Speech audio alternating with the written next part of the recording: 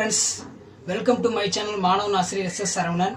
So today வந்து நம்ம என்ன வீடியோ பத்தி பார்க்க போறோம்னு பாத்தீங்கன்னா B.Ed first yearல வந்து பாத்தீங்கன்னா குழந்தை பருவமும் வளர்ச்சிகளும் யூனிட் 2ல வந்து பாத்தீங்கன்னா கோல்பர்கோட நல்லொழுக்க நெறிமுறை வளர்ச்சி கோட்பாடு சரிங்களா அதான் வந்து பாத்தீங்கன்னா first yearல வந்து பாத்தீங்கன்னா யூனிட் 2ல வந்து பார்க்கறோம் குழந்தை பருவமும் வளர்ச்சிகளும் இதுல பாத்தீங்கன்னா கோல்பர்கோட ஒரு 4 கோட்பாடு ஒரு 6 கோட்பாடு இருக்கு சோ அந்த 6 கோட்பாடும் பாத்தீங்கன்னா நீட்டா வந்து எப்படி பேப்பர் பிரசன்டேஷன் பண்றது அப்படினு சொல்லி பாத்தீங்கன்னா இந்த வீடியோல வந்து அப்லோட் பண்ணிருக்கேன் சோ நீங்க நம்ம வீடியோ பார்க்கிறதுக்கு முன்னாடி ஒரு தடவை பாத்தீங்கன்னா நாகராஜன் சாரோட புக்கை வந்து ஒரு தடவை ரெஃபர் பண்ணிக்கோங்க சோ கோல்பர்கோட வளர்ச்சி கோட்பாடு பாத்தீங்கன்னா மொத்தம் 6 இருக்கு சோ அந்த 6ஐயும் பாத்தீங்கன்னா நான் நீட்டா வந்து நோட்ஸ் மாதிரி எடுத்து எழுதி அழகா PDF ஃபைல் மாதிரி பாத்தீங்கன்னா YouTubeல அப்லோட் பண்ணிருக்கேன் சோ இந்த கோல்பர்கோட நல்லொழுக்க வளர்ச்சி கோட்பாடு வந்து அப்லோட் பண்றதுக்கு PDF அப்லோட் பண்றதுக்கு எப்படியும் பாத்தீங்கன்னா 6 o'clock ஆயிரும் டிரைவ்ல பாத்தீங்கன்னா ரொம்ப ஸ்பேஸ் அதிகமா இருக்கு சோ கூடிய சீக்கிரம் வந்து பாத்தீங்கன்னா PDF உங்களுக்கு அப்லோட் பண்றேன்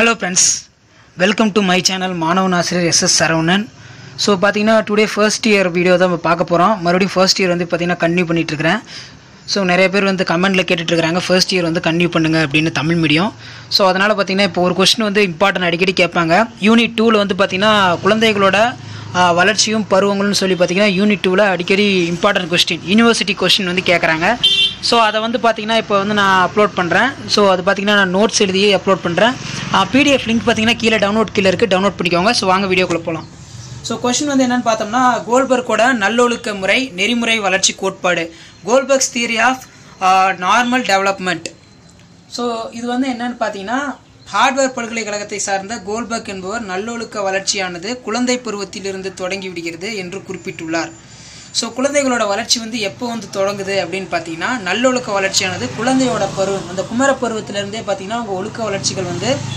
தொடர ஆரம்பிக்குது அப்படின்னு வந்து சொல்றாங்க சோ பல பண்பாடுகளை சேர்ந்த குழந்தைகள் நடத்தைகளை ஆராய்ந்து நல்லொழுக்க வளர்ச்சி கோட்பாட்டை உருவாக்கினார் சோ குழந்தைகளுக்கு வந்து எப்படி நல்லொழுக்க வளர்ச்சி வந்து கோட்பாடு மூலமா வெளிப்படுத்துறாங்கன்னு சொல்லி ஒரு ஒழுக்க கோட்பாடை வந்து பாத்தீங்கன்னா அவர் வந்து சொல்றாரு சோ இது பாத்தீங்கன்னா TRP எக்ஸாம்ல வந்து அதிகமா கேட்பாங்க கோல்பர்க் வந்து எந்த பல்கலைக்கழகத்தை சார்ந்தவர்னு பாத்தீங்கன்னா ஹார்ட்வேர் பல்கலைக்கழகத்தை சார்ந்தவர் அப்படின்னு வந்து 1 மார்க்ல வந்து கேட்பாங்க நோட் பண்ணிக்கோங்க ஒருவருக்கென நியாய உணர்வு வளர்ச்சியினை தான் இவர் நல்லொழுக்க வளர்ச்சியினை குறிப்பிடுகிறார் ஸோ இப்போ ஒவ்வொருக்கும் பார்த்தீங்கன்னா நியாயமாக நடந்துக்கணும் நம்ம வந்து ரொம்ப ஆனஸ்டாக இருக்கணும்னு சொல்லி பார்த்தீங்கன்னா ஒவ்வொரு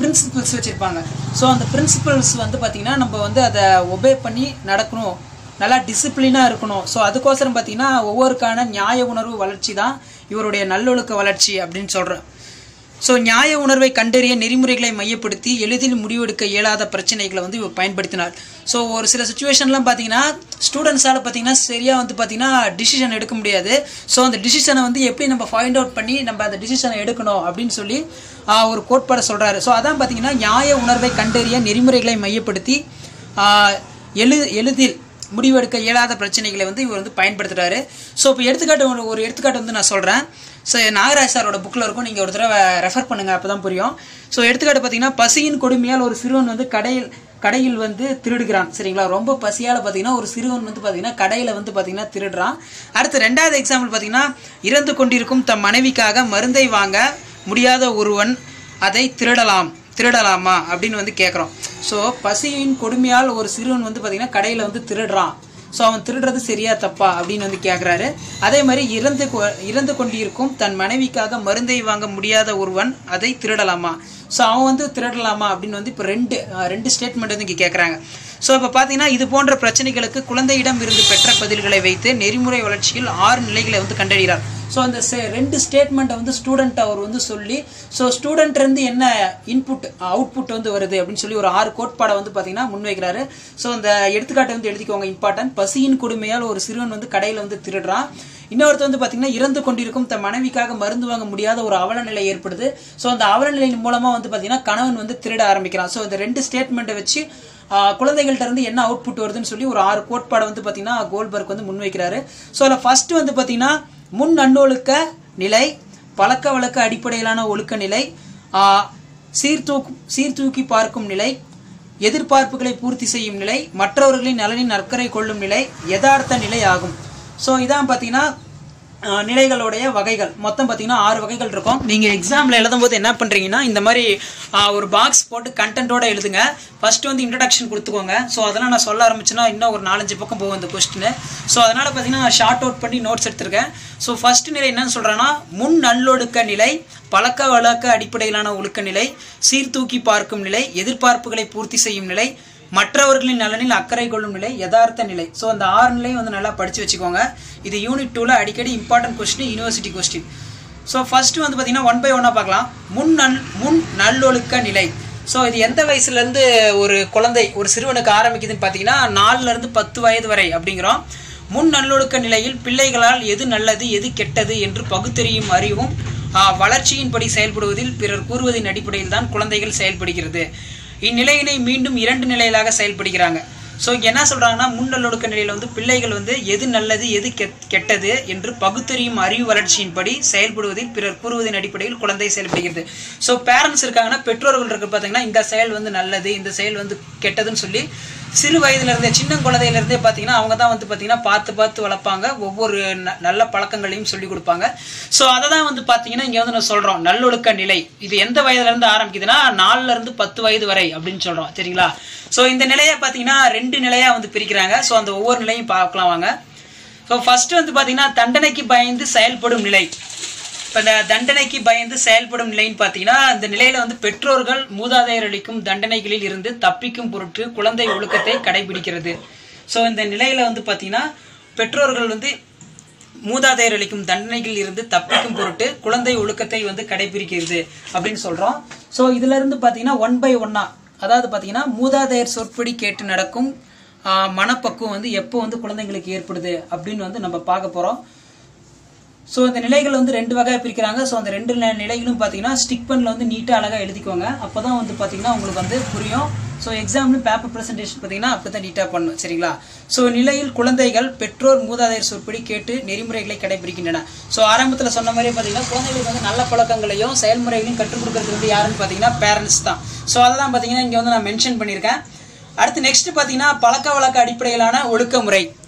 ஸோ இந்த பழக்க வழக்க அடிப்படையிலான ஒழுக்கமுறை பார்த்தீங்கன்னா 10லேருந்து 13 வயதை வரை ஆரம்பிக்கும் ஒரு ஒழுக்கமுறை, அதாவது டிசிப்ளின் அப்படின்னு சொல்லுவோம். இது பார்த்தீங்கன்னா குழந்தைகளுடைய நெறிமுறைகள் பிறருடைய விருப்பம் வெறுப்பு மற்றும் வழக்கங்கள் விதிகள் கட்டுப்பாடுகள் ஆகியவற்றை தீர்மானிக்கின்றது. எடுத்துக்காட்டாக திருடுவது தவறான செயல் என்று சமுதாயம் கருதுவதால் குழந்தை திருடுவது தவறு என்று கருதுகிறது.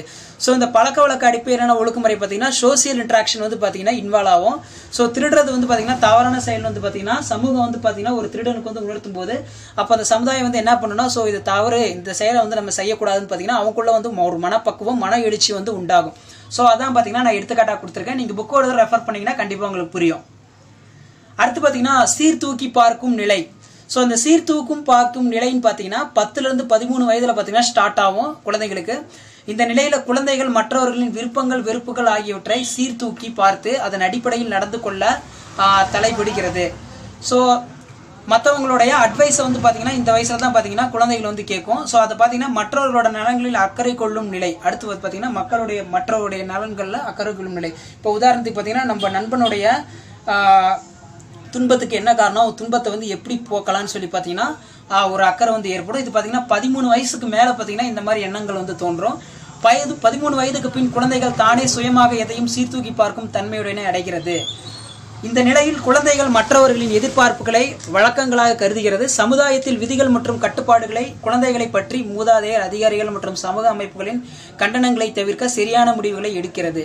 ஸோ இதான் அது சொல்றாங்க. அடுத்து பார்த்தீங்கன்னா மற்றவர்கள் நிலையில் அக்கறை கொள்ளும் நிலைகள் என்னென்ன நிலைகள் அப்படின்னு பார்க்கலாம். இந்த நிலையில் குழந்தைகள் மனிதர்களின் கடமைகள் மற்றும் சமுதாயத்தின் நிலைகளை கருத்தில் கொள்கிறது. இப்போ எடுத்துக்காட்டு வச்சுக்கலாம். சமுதாய நலத்தினை கருத்தில் கொண்டு சட்டத்தில் மாற்றம் கொண்டு வரலாம் என்று குழந்தை தன் பகுத்தறிவின் தீர்மானம் எடுக்கும். ஸோ சமுதாயத்தோட நல்ல கருத்தில் கொண்டு சட்டத்தில் வந்து மாற்றம் கொண்டு வரலான்னு பார்த்தீங்கன்னா குழந்தை தன் பகுத்தறிவின் மூலம் தீர்மானம் எடுக்கும். ஆனால் இது பார்த்தீங்கன்னா சாத்தியம் வந்து கிடையாது. சும்மா அதுக்கு வந்து அதோட மனவெடிச்சினில் தோன்ற ஒரு சின்னதாக ஒரு மனப்பக்குவம் வேணா அப்படி சொல்லலாம். சரிங்களா? அதான் நான் எடுத்துக்காட்டு கொடுத்துருக்கேன். அடுத்து பார்த்தீங்கன்னா யதார்த்த நிலை. ஸோ யதார்த்த நிலைங்கிறது பார்த்தீங்கன்னா ஒருவரின் முடிவுகள் அவரின் மனசாட்சி சமத்துவம் நியாயம் மரியாதை ஆகிய சர்வதேச கொள்கையின் அடிப்படையில் தான் வந்து அமையும். அததான் வந்து பாத்தீங்கன்னா யதார்த்த நிலை அப்படிங்கிறோம். ஸோ சட்டத்தின் கட்டுப்பாடுகளையோ மற்றவர்களின் கருத்துக்களையோ கணக்கில் எடுத்துக்கொள்ளாமல் ஒருவர் எது சரி என்று நினைக்கிறாரோ அதன்படியே செயல்படுவர். ஸோ சட்டத்தை வந்து பாத்தீங்கன்னா ஒபே பண்ண மாட்டாங்க. அவங்க எடுக்கிற முடிவு இதான் சரி இதான் தவறுன்னு சொல்லி அவங்களே வந்து பாத்தீங்கன்னா ஒரு முடிவை வந்து எடுப்பாங்க. ஸோ அதான் இங்கே கொடுத்துருக்காங்க. ஸோ இப்போ பாத்தீங்கன்னா ஒரு குழந்தை பருவத்தில் எது சரி எது தவறு என்று சிந்தித்து தொடங்கினால் குமர பருவத்தால் அதற்கு பால் தன்னுடைய உண்மையான நெறிமுறைகளை கற்றுக்கொள்கிறது. உண்மை வாழ்க்கையில் எல்லோரும் 3ஆம் நிலையடைக்கப்படுவதில்லை, சிலர் 5ஆம் நிலையினை அடைகின்றன. ஸோ 6 நிலைகள் பார்த்துட்டு இருக்கோம். அந்த 6 நிலைகளை பார்த்தீங்கன்னா ஃபர்ஸ்ட் வந்து 5ஆம் நிலையில வந்து அடைங்கிறாங்கன்னு சொல்றாங்க. அப்புறமேட்டு பார்த்தீங்கன்னா 6ஆம் நிலையினை அடைவது வெகு சிலரோ என கோல்பர்க் தன்னுடைய ஆராய்ச்சி முடிவுல வந்து பார்த்தீங்கன்னா குறிப்பிடுறாரு. சரிங்களா? ஸோ இப்போ யூனிட் 2ல பார்த்தீங்கன்னா கோல்பர்க்குடைய ஒழுக்க வளர்ச்சி முறை வந்து பார்த்துருக்கோம். ஸோ ஏற்கனவே யூனிட் 1ல பார்த்தீங்கன்னா கோல்பர்க்னு ஒரு கொஸ்டின் பார்த்தோம். ஸோ ரெண்டும் வந்து கன்ஃபியூஷன் பண்ணிக்காதீங்க, கரெக்டாக வந்து பார்த்துக்கோங்க. இது பார்த்தீங்கன்னா கோல்பர்க்கோட நல்லொழுக்க நெறிமுறை வளர்ச்சி கோட்பாடு, கோல்பர்க்ஸ் தியரி ஆஃப் மாரல் டெவலப்மெண்ட். சரிங்களா? ஸோ இது important university question paper. So இதோட டவுன்லோட் பண்ணுற லிங்க் வந்து பார்த்தீங்கன்னா நான் ஈவினிங் ஒரு 6 o'clock வந்து அப்லோட் பண்ணுறேன். ஸோ இப்போ தான் பார்த்தீங்கன்னா டிரைவில் வந்து எல்லாம் அப்லோட் பண்ணிட்டு இருக்காங்க. ஸோ இப்போதைக்கு வீடியோ மட்டும் பார்த்தீங்கன்னா நான் யூடியூப்ல வந்து அப்லோட் பண்ணுறேன். ஸோ இதை ஒரு தடவை பாருங்க, உங்களுக்கு புரியும், உங்களுக்கு ஈஸியாக தான் இருக்கும். மறக்காத நம்ம சேனலை சப்ஸ்கிரைப் பண்ணுங்க, கீழே இருக்கிற வீடியோ பட்டனை கிளிக் பண்ணுங்க. தேங்க்யூ.